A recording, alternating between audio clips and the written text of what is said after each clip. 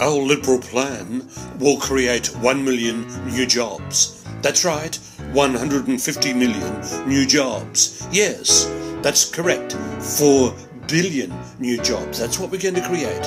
Yes, our plan for innovation, incentivization, exploitation, multiplication without explanation will provide growth and jobs and investmentation. How much will it cost? Well, you know it won't cost very much. It's in the budget pages. It won't cost much. It's in the toilet papers, not the budget papers. It won't cost very much. And by the way, your 1-year-old can still have rental property and keep it empty. Back the Liberal plan that's working for a strong new economy. But we don't want to have to deal with carbs.